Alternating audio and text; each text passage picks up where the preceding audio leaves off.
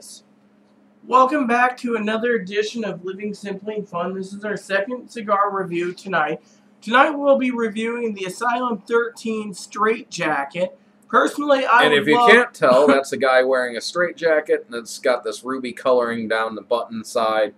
It's a rather interesting band. A lot of people say this band screams that this is bold.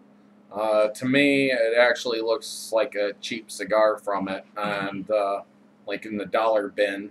If it was a dollar bin, I'd personally But this is a $9 smoke. It was actually the first limited edition cigar from Asylum. Where do you think you're going, Moppy Check?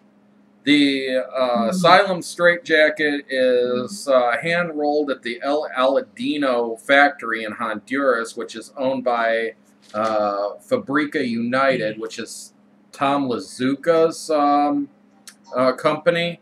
And Tom Lazuka and Christian Iroa together are the ones who blended this. Who I think it is. This is a Nicaraguan Puro, Nicaraguan wrapper, binder, fillers. I love when you see something that says Honduran or Nicaraguan or Dominican Republic Puros. It just means it is totally awesome. I could find nothing further about the tobaccos, like what strains they are or anything like that. So this is just essentially generic Nicaraguan tobaccos. As far as I can tell, aged at various degrees. It is a very dark wrapper, but there's a lot of knots in it. Some uneven spots, bulges. It's not exactly a very pretty stick. You said this is a Nicaraguan? Yes. Is this it's rolled in Honduras, but it's all Nicaraguan tobaccos. Is this a Maduro leaf? It's a Nicaraguan leaf. They did not say the type of leaf. It just said the wrapper is Nicaraguan.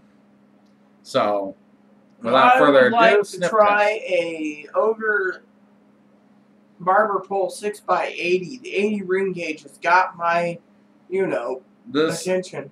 This has very strong sense of earth and the cocoa coming off of it. The cocoa is mild, but the earth is very strong. Is it a baker's cocoa or a... Oh, it's like a sweet chocolate in my thought. But it's a very gentle hint of it.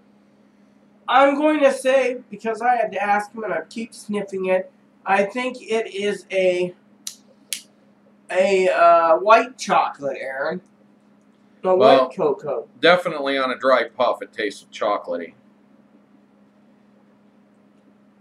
Time to fire it up. Oh, yeah, this tastes like a white chocolate bar. Time to fire it up. So let's kick the tires and light the fires, Big Daddy.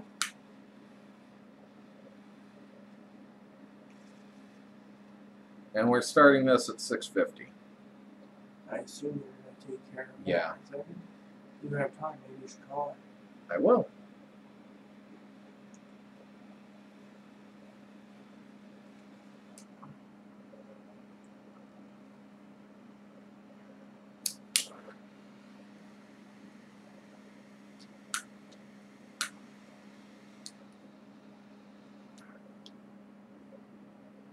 Oh, and they do say that this is among the fullest of fullest-bodied cigars.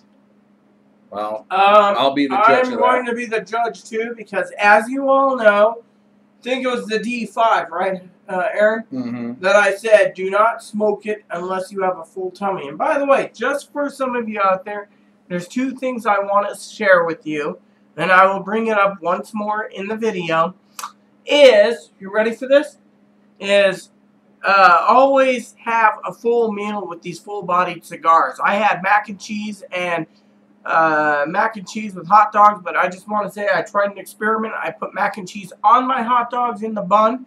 Turned out very good. So if you have never tried it, you can always get your kids probably to eat it that way. It's very tasty.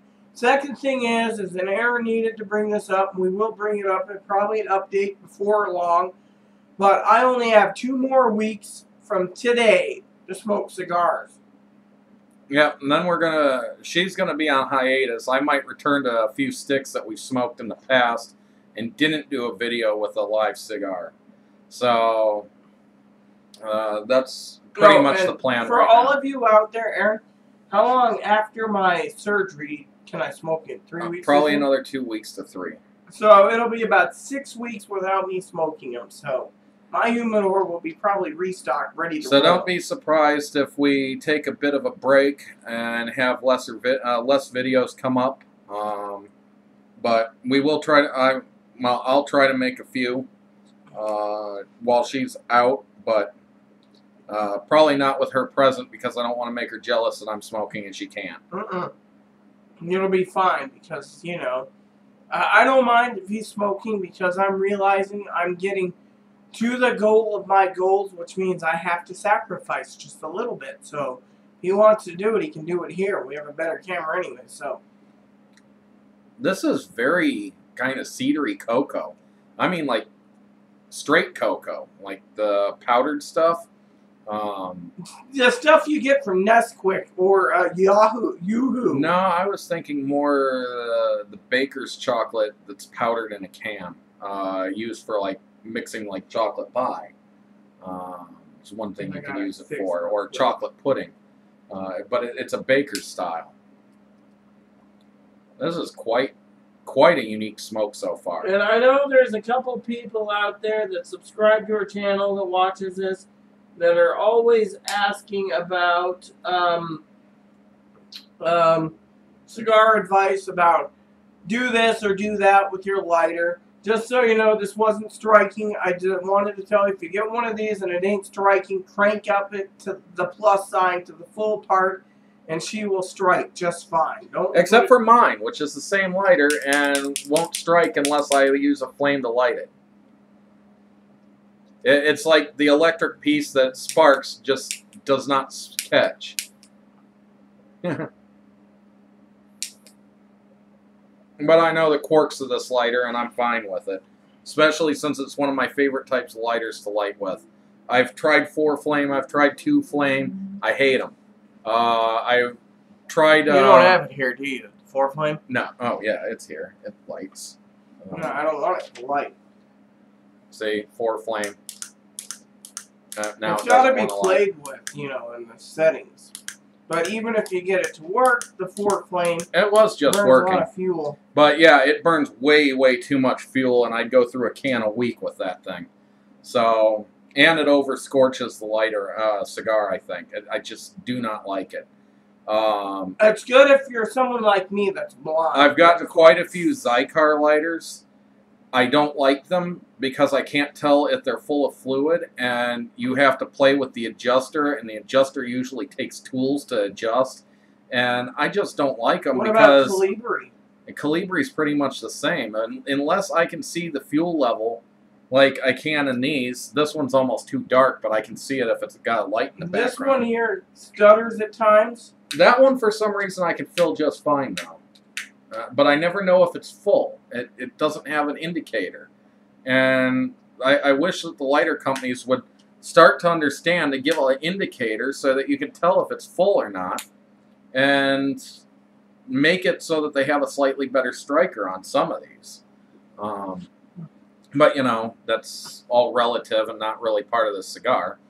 For those who do not know, I am a huge fan of Christian Eiroa's cigars. I've yet to have one that's a real disappointment to me, other than the Camacho Barrel Aged, which I kind of found the cigar vomitous. Anyways. But, anyways, we will get back to you as we get to the halfway point, and see you then. Stay tuned, and smoke them if you got them. Welcome back to part 2 of the Asylum 13 Straight Jacket review.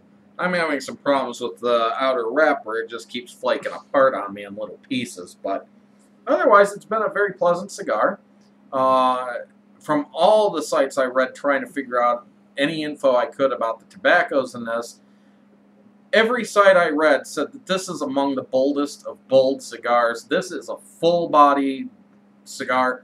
No, it's not. I'm sorry. Whoever's saying this is full-bodied, this is not full-bodied. Are you sure it isn't Cigar Aficionado? Cigar Aficionado called it full. Puff.com called it full. CI called it full. Cigar.com called it full. Famous Smoke called it full. Every company, every review has said this is a full-bodied smoke. I beg to differ. This might be what I would consider medium to full-bodied, but it's very smooth. The flavors are extremely mellow. They blend very well together.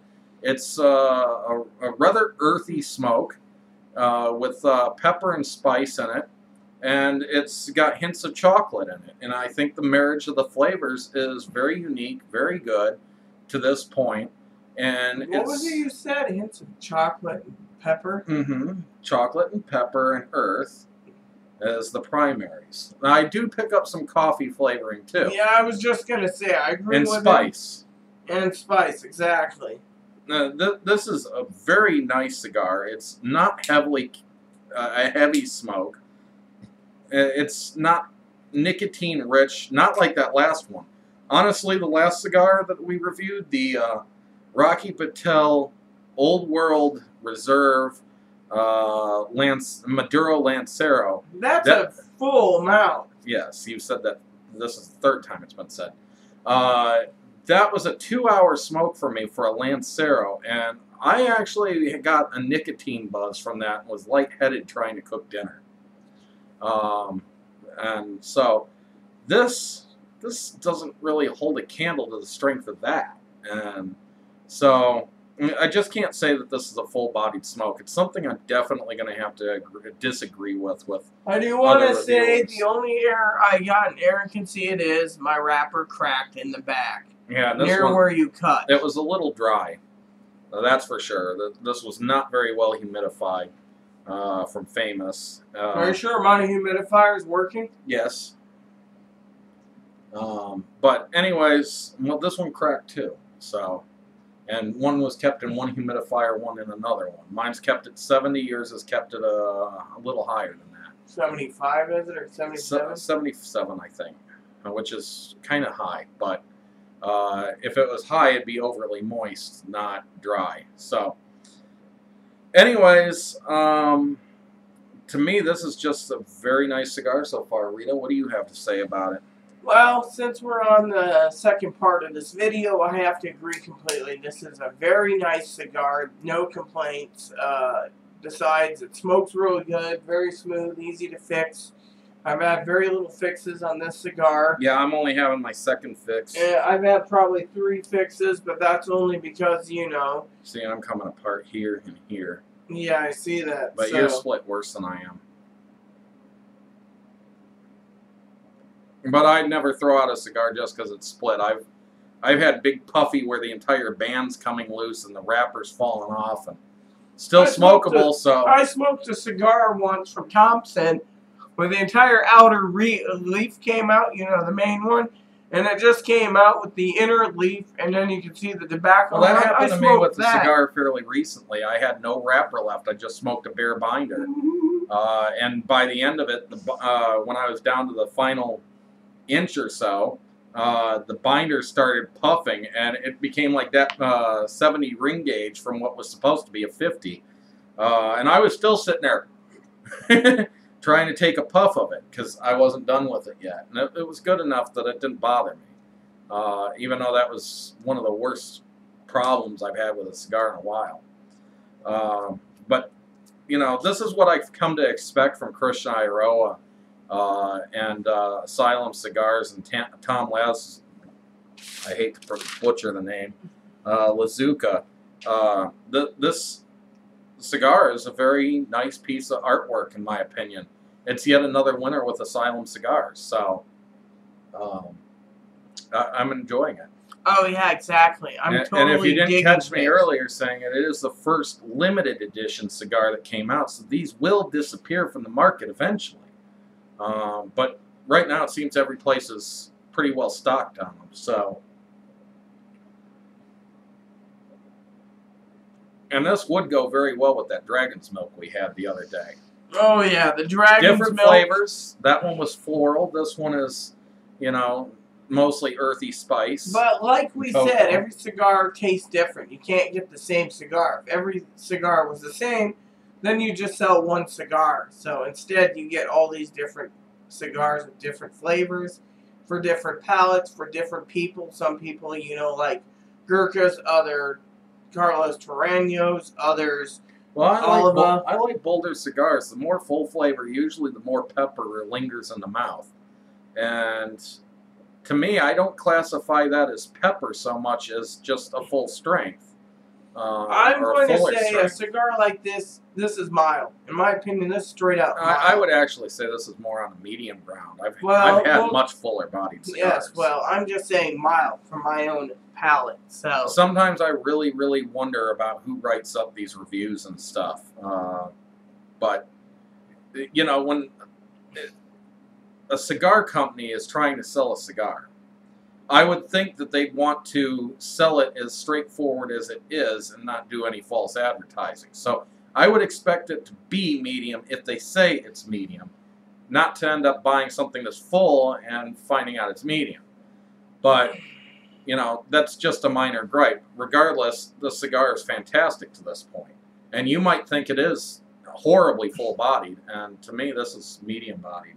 Mild. And she says mild.